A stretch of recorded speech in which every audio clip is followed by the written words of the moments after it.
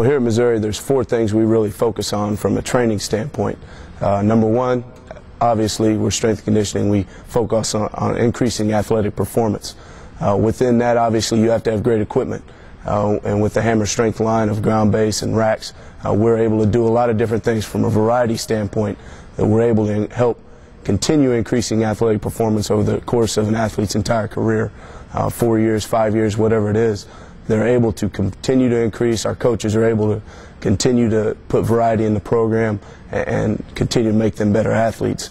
The second thing we work on is reduction of injury. And going back to the equipment, being able to put them through different variety of movement patterns over the course of their career.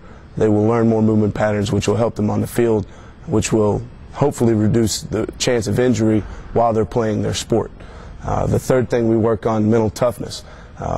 There's a lot of things we do from a mental toughness standpoint. You got to have tough equipment to do that. The fourth thing is increasing confidence. And the athlete does that through getting better in the different lifts, the different tests that we perform, whether it be speed, explosion, strength. Those are the things that we test on. And when they see their improvements in that and how much they've improved and all that hard work has paid off, their confidence is going to increase. And a more confident athlete is going to make for a better player on the field. Something that we do from a testing standpoint is we have the PR paradigm. It's the personal record. And every athlete in our program knows what the PR paradigm is. So whether it's softball to football to basketball to baseball, when they're in the weight room and they hear somebody yell out PR, they know that that person just set a personal record, and everybody gets really excited. We create a great atmosphere like that, and everybody's excited for each other. It creates cohesion among the sports. Everybody's getting better. That person who just set the PR wants to get better again, and then the person who's lifting with them wants to get better. Person in the rack, 5 racks down wants to get better, so on and so forth. What you'll find with incoming freshmen is a variety of backgrounds, from training, whatever they've done in high school, if they've done something or if they've done nothing, or if they've done a little bit of this and it was wrong.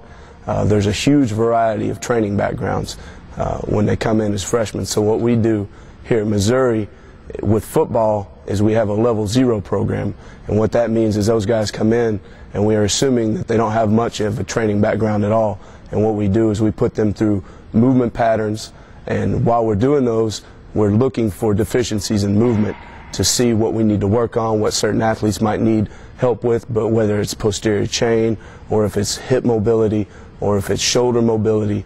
So we're putting them through a variety of different movements.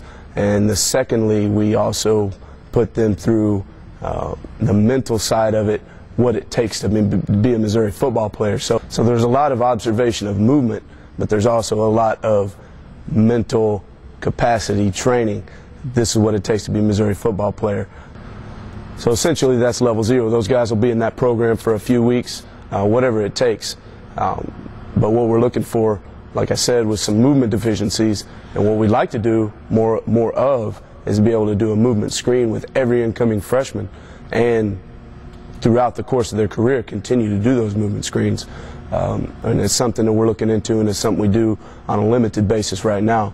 But again, it's how many people you have and the ability to do that with 125 football players and then 350 other student athletes that we have here at the University of Missouri. So it's something we're looking into and something we think is important.